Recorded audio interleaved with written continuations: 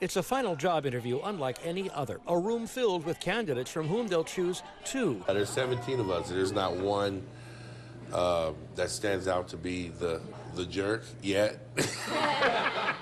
My name is Roosevelt Johnson. Every person applied for this job on video, most of them wearing pants, some of them not. Forgot to put on my pants.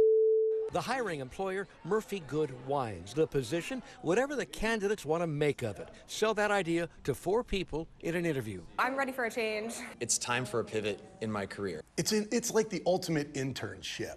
Winemaker David Reddy helped craft this contest during the pandemic and modeled it after a similar campaign in the tough times of 2009.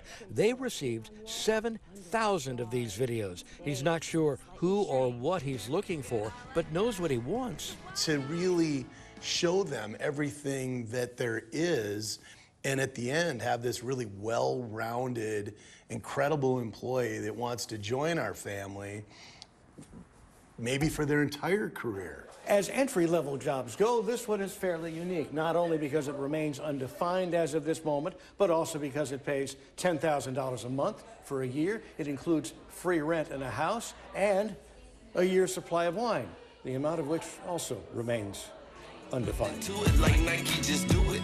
Start off in the fields, put you back into it. That's Matthew Horn from Los Angeles. He's ex-military. He has 3 college degrees and clearly an appeal to a youthful audience. As to the strangeness of this process, it's not so weird to me. It's incredible.